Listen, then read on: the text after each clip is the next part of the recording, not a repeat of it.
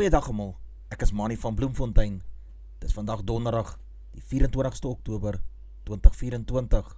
Ons doen die nuus in kollig en verskeie koerante word kortliks behandel. En ons hoofopskrifte vandag sê: Skok en ongeloof, heers oor Sia en Rachel gaan skei. Die voorblad van die burger sien so daarna uit vandag. 1, 2, 3 en almal sing. Louis Liebenberg se beweerde Ponzi-skema 9 so ver vas. Hofstryd oor Wilgenhof dalk afgeweer. Die voorblad van die Volksblad. Sia en Rachel, niemand het egskeiding sien kom nie. Besigheidsstudies, matrieks in hulle noppies met vraestel. Beweerde diamantbedrog, die valke trek die 9 mense vas. Beleggers verloor glo 4 miljard rand. Die voorblad van die Beeld. Louis Liebenberg se beweerde Ponzi-skema 9 so ver vas. Skok en ongeloof, heers sedert Dinsdag aand oor die nuus dat die Springbok-kaptein Sia Kolisi en sy vrou Rachel na 8 jaar gaan skei. Die egpaar het nie uitgewy oor die redes vir die egskeiding nie, maar sê in 'n gesamentlike verklaring hulle die besluit saam uit liefde en respek geneem. Ek het dit nie sien kom nie, skryf een persoon op Facebook onder aan Rachel se plasing oor die egskeiding. Dit is so hartseer, ek kan dit nie glo nie, hulle is Suid-Afrika se koninklikes, skryf iemand anders. Die twee sê in hulle verklaring, hulle bly getroue ouers en is vasberade om hulle kinders groot te maak met die liefde en omgee wat hulle nog altyd geken het. Hulle sê Nicolas Siamanta is in 2014 gebore en hulle dogter Kizaya in 2017. Die egpaar het ook Sia se halfbroer en suster Liema en Lipolo aangeneem. Sia, 'n oudleerling van Greyhaai en Kitwera, en Rachel Smith het mekaar in 2012 by 'n ete in Stellenbosch ontmoet. Dit was die jaar toe Kolisi op die Stommerso toneel gekom het. Op 15 Junie 2013 het Sia op 21-jarige ouderdom sy toetsbuiging vir die Springbokke gemaak. Op 12 Desember 2015 is hulle ten tye van 'n helikopterrit verloof. In sy biografie, Rise, vertel Sia nie net van sy rugby sukses nie, maar ook sy harde pad met drank, pornografie en ander vroue. Rachel het getweet, hy is 'n getroude man met 4 kinders. Sy het bygevoeg dat sy deur al goeie tye en slegte tye met Sia gestaan het en dat hulle verhouding gerespekteer moet word. Rachel was daartoe haar man die eerste keer die Webb Ellis beker in Japan ontboog gehou het en weer in 2023. Dit was een van die wonderlikste oomblikke wat ons ooit met ons kinders sal kan hê, het Rachel geskryf. Louis Liebenberg, die vermeende swendelaar en baasbrein agter die beweerde diamantbedrogskema Forever Diamonds and Golds, die FDG, sal na verwagting vanoggend saam met nog 8 mense, onder wie sy vrou Daisy, in die Landdroshof in Bronkhortspruit, Gauteng, op verskeie aanklagte van bedrog, geldwasery en rampokkery verskyn. Kolonel Pelani Nkola sê, Valke woordvoerder het bevestig, 'n 9de verdagte is opgespoor en is net soos die Liebenberg egpaar deur die Valke se Noord-Kaapse ondersoekeenheid teen ernstige georganiseerde misdaad onder leiding van kolonel Dani Brouwer in hegtenis geneem. Generaal-majoor Johan Matroos, die waarnemende provinsiale hoof van die Direktoraat vir Prioriteitsmisdade, die Valke, het die werk van die ondersoek en vervolgingsspan geloof om die syndikaat op sy knie te bring. Dit het gisteroggend gewemel van polisiebeamptes en lede van die Valke by die Bronkhortspruit polisiekantoor waar Liebenberg, Daisy en 'n medebeskuldiges aangehou word. Die koerante het van 'n polisiebeampte verneem dat die vroulike beskuldiges afsonderlik van die manlike beskuldiges in die selle aangehou sal word. Net 'n breekdeel van die 6056 sake van afpersing wat in die afgelope 5 jaar by die polisie aangemeld is, het uiteindelik in suksesvolle vervolgings geëindig. Uit die 2300 inhegtenisnemings was daar egter net 178 suksesvolle vervolgings. Die statistiek is gister in 'n sitting van die portefeuljekomitee oor polisie in 'n voorlopige verslag voorgelê. In die verslag word afpersing en veral in die konstruksiebedryf en die impak daarvan op die ekonomie bespreek. Daar word spesifiek verwys na die konstruksiemafia asook misdaadsyndikaate wat beskermingsgeld vir ondernemings oor die land heen eis. Die Weskaap is al provinsie wat tot dusver aangedui het dat 1000 onderwysposte volgende jaar weens 'n begrotingskrisis in die provinsie in die gedrang gaan kom. Sifiwe Gwarube, minister van basiese onderwys, het dit in 'n parlementêre antwoord bevestig. Volgens Gwarube is daar besluit dat sy met die nasionale tesourie in 'n gesprek moet tree oor die impak daarvan op gehalte onderwys. Dit was ook om onder meer geld vir die sektor aan te vra en te versoek dat die onderwyssektor teen begrotingsbesnoeiings beskerm moet word. Die Suid-Afrikaanse Lugdiens, SAL, is tans skuldvry, maar vereis 'n kapitale inspuiting van 'n effektiwiteit vernoot om te help met die langtermynprojeksie van die SAL as hulle lopende belang. Barbara Krisi, minister van vervoer, sê die SAL is tans skuldvry en het nie bykomende geld vir die nasionale tesourie nodig nie. Ons bly egter oop vir die effektiwiteitsvernoot te bekom vir die SAL, want dit sal help met die langtermynproses van die lugdiens as 'n lopende belang. Krisi sê die entiteit wil 'n klein lewensgerief neem wat dit sal toelaat om voort te gaan met sy normale bedrywighede. 'n Voormalige plaaswerker wat aangekla word van die verkrachting van 'n vrou van Tromsburg distrik in die Suid-Vrystaat gaan nog 'n rukkie moet wag om te hoor of hy op mediese parol vrygelaat kan word. Die 41-jarige voormalige plaaswerker wat glo terminaal siek is en bedlêend is, sy voorverhoor is gister deur regter Sharon Chisby van 6 November uitgestel om 'n gedetailleerde mediese verslag te bekom. Die man wat deesdae met 'n rolstoel oor die weg kom, staan tereg op aanklagte van verkrachting, huisbraak met die opset op 'n roof en poging tot seksuele aanranding. Die aanklagte spruit uit 'n voorval in Julie 2022 op 'n plaas in die Tromsburg distrik waar hy glo 'n vrou in haar 60's in haar vriend se huis aangeval en herhaaldelik met die dood gedreig het nadat sy hom op heterdaad betrap het waar hy in die laaie in die slaapkamer gekrap het. Die man het haar geloof gewurg, geslaan en verskeie kere teen die gesig getrap. Hy het ook probeer om sy tong in haar mond te druk. Lydens die aansoek om op mediese parol vrygelaat te word, is hy baie siek. Hy kan nie behoorlik loop nie en hy is tans bedlêend. Verder is die hoof van die tronk waar hy sedert verlede jaar aangehou word ten gunste van sy vrylating op mediese parol. Hy wil net by sy dogter wees voordat hy doodgaan, lei die aansoeker sy verslag verder. Suid-Afrika het sedert Januarie 2022 meer as 190 miljoen rand bestee om 83.000 onwettige immigrante te deporteer, so sê Dr. Leon Schreiber, minister van Binnelandse Sake.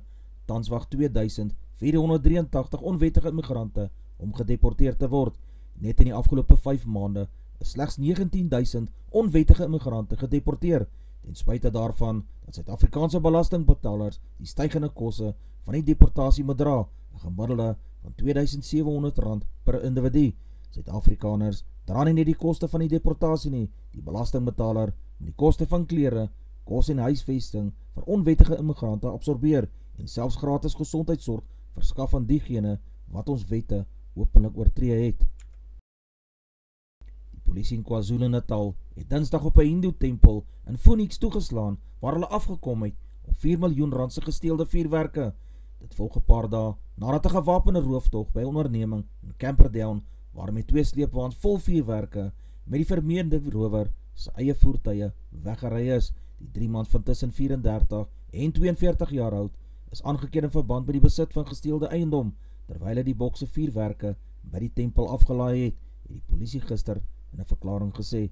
Nadat die items in bokse nagegaan is daar bevind dat dit wel die voorraad is wat in Camperdown gesteel is. Daar is op 560 bokse vuurwerke beslag gelê. Intussen werk spelers daaraan om die oorblywende gesteelde voorraad op te spoor.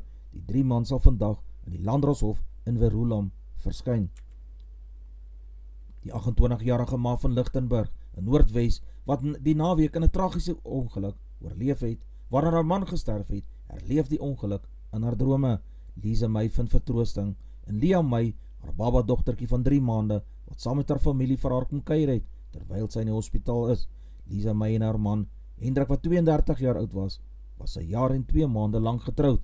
Lisa May se regterknie, enkel en voet is gebreek. Sy het 'n dag na die ongeluk 'n operasie van 5 ure ondergaan.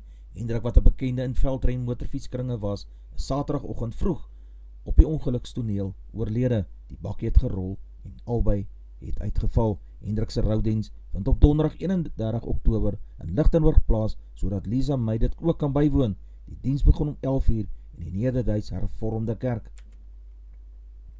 Hoewel daar gesprekke tussen die Blitsbokke en Miller Du Plessis is oor sy moontlike terugkeer na 7's rugby, is daar nog nie op pen en papier vasgenaal nie, so het Philip Snyman, die afrigter van die Blitsbokke, Dinsdag 'n onderhoud gesê. Die 25-jarige Du Plessis het in Augustus na die Weskaap teruggekeer om behoorlik te herstel van 'n enkelbesering wat hy opgedoen het toe hy nog vir die Blitsbokke diens gedoen het. Du Plessis is toe weg na die Haie, waar hy tot nou toe nog in Junie vir 2025 gekontrakteer is.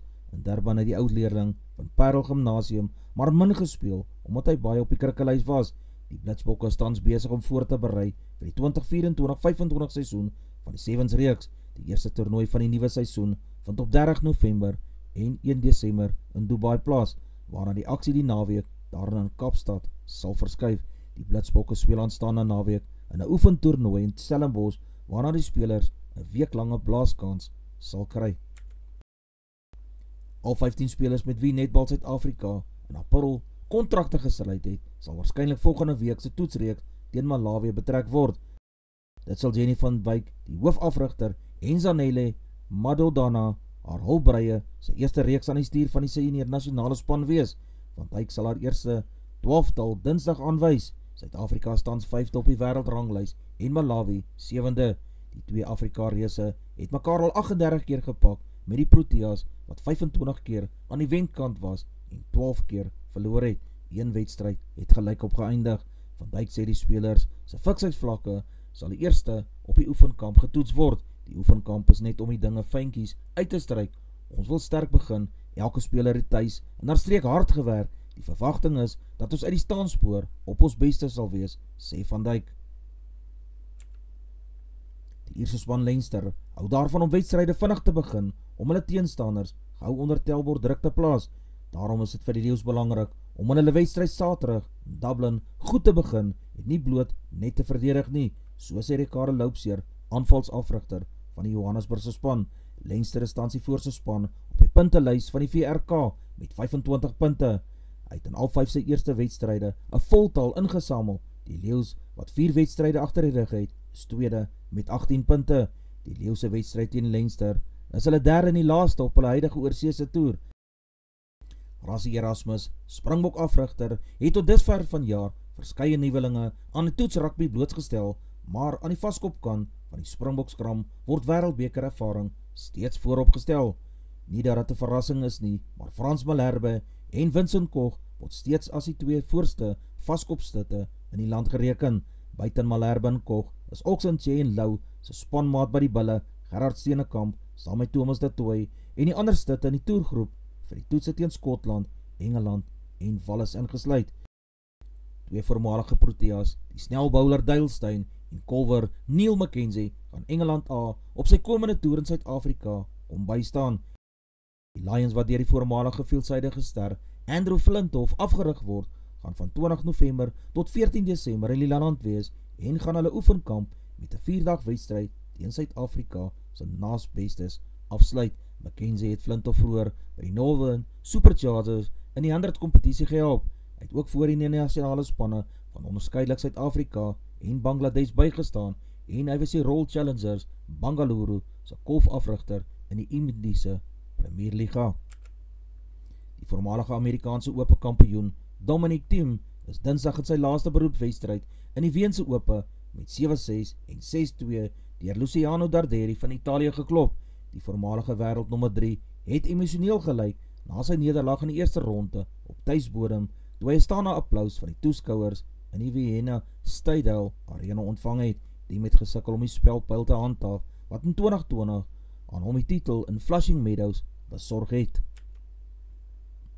Die afrigter Damien Durant sal Saterdag 'n besige aand hê met twee van sy boksers wat by Emperor's Palace in Kempton Park in Suid-Afrikaanse titelgevegte in aksie gaan wees. In die hoofgeveg van die toernooi kom Brandon Cook van Canada teen Sterwan Koopman wat deur Wusi Mtola afgerig word te staan. Durant se aandag sal egter meer op sy eie boksers Brandon Tuise en Tekelo Nkosi wees. Nkosi sal op sy beurt sy SA Junior weltergewig titel teen Sanele Mansimang verdedig. Durant het veral hoë verwagtinge van Nkosi. Advertensie van Netwerk 24 teken in vir R119 per maand en kry verskeie tydskrifte en koerante. Advertensie van Bloemkeel for you. Jy kan vir Diana op Suzon skakel as jy enige navraag oor voertuigregistrasies benodig. Advertensie van Grizzly Bear Academy in Bloemfontein. Sou jy belangstel in MMA, Jiu-Jitsu, boks of skopboks? Kontak gerus 065 989 1472 in Bloemfontein. Ons weerberig vir die streek: Pretoria 1330, Rustenburg 1332, Maikeng 1331, Johannesburg 928, Vereniging 1029, Sasolburg 830, Kroonstad 929, Potchefstroom 831, Klerksdorp 1131, Vryburg 1033, Kuruman 1233, Appington 1436, Bosmasburg 1232, Kimberley 1133, Bloemfontein 1029, Welkom 1129, Vicksburg 825, Harrismith 725, Bethlehem 525, Prieska 1435, Victoria West 1132, De Aar 1031, Koolsberg 930, Allewal Noord 1025, Bakley Oos 1024, Mtata 1329, Mbombela 1724, Emalatleni 1327, Polokwane 1825, Messina 2229, Springbok 1527, Calvinia 1330, Sutherland 526, Kaapstad 1722, George 1424, Beaufort West 1333, Oudtshoorn 1334, Cabarra 1524, Maganda 1329, Kraddock 1232, Graaff-Reinet 1433, Oos-London 1623, Durban 1524, Ladysmith 929. Dan beweeg ons oor na die buiteland: Los Angeles 1830, Chicago 417, New York 1020, Washington 918, Dublin 1214, Londen 917, Amsterdam 715, Parys 618, Berlyn 515, Wene 815, Rome 1721, Athene 1023, Jerusalem 1220, Bangkok 2332, Beijing 619, Hong Kong 2029, Tokyo 1720, Perth 1223. Ons sakenies vir die dag: die rand verhandel teen R17.81 teenoor Amerikaanse dollar. 'n euro kos R19.19. Die pond verhandel teen R23.02. Die prys van goud is $2,717 per fyn ons. Die prys van Brent-olie is $74.75 Amerikaanse sent per vat. Dis al vir vandag. Onthou om te like, deel met jou vriende en jou vriendinne en onthou om te subscribe op my kanaal. 'n aangename dag vir julle.